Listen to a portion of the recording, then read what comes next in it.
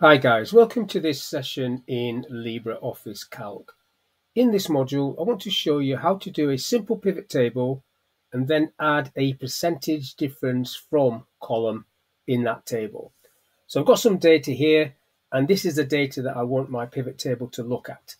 So I'm in the data. If I go to the data tab and select pivot table and then insert, it's picking up this whole table. There's no gap, so it's picking it up. Clicking OK to that, and then I get the pivot table window. So I want salesperson to be at the top of the rows, and then I want quarter to be underneath that, like that, and then sales in there. Now, if I put location in the filter area, that is what I want. Let's have a look at that. Before I do that, though, you need to open this up. The default setting is for this to go to a new sheet. I don't want that to be the case, so I'm ticking that option there. And then you click on this little button, or you can type it, and then you just basically click where you want it to start from. So there, open that back up, click OK to that, and then you get your pivot table.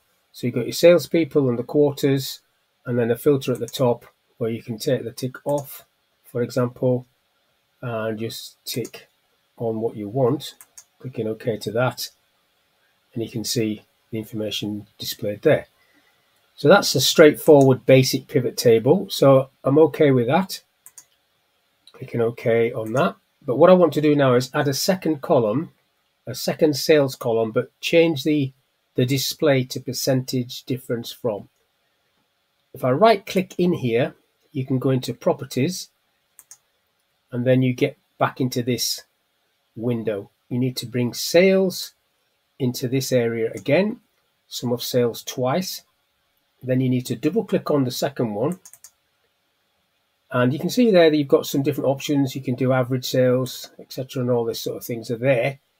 But down the bottom where it says displayed values, open that up. And then in there you've got normal. This is where you need to be. You change that to percentage difference from, that one. And then you select the field that you want to look at, not the date field.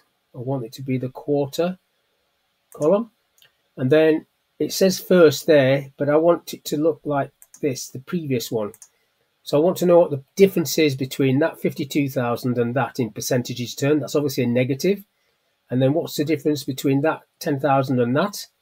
Another negative. And then that one, what's the difference between that figure and that, which should be a positive? That's what I'm after.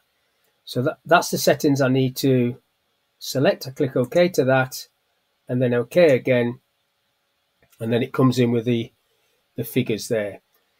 Now, you can see that it's got minus 61, minus 80, and then there's a plus 350% increase on that month, that quarter there. Now, that's just how you add an extra column. So if you want to change that label, you can just type over it, percentage difference, or diff.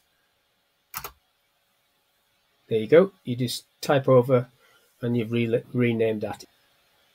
So that's all I want to talk about in this video, how you can create a simple pivot table with a filter showing the sales, sum of sales by quarter, and then how to add a percentage difference column at the end. So hopefully that information was of use. Thank you for your time, and I'll catch you on the next one.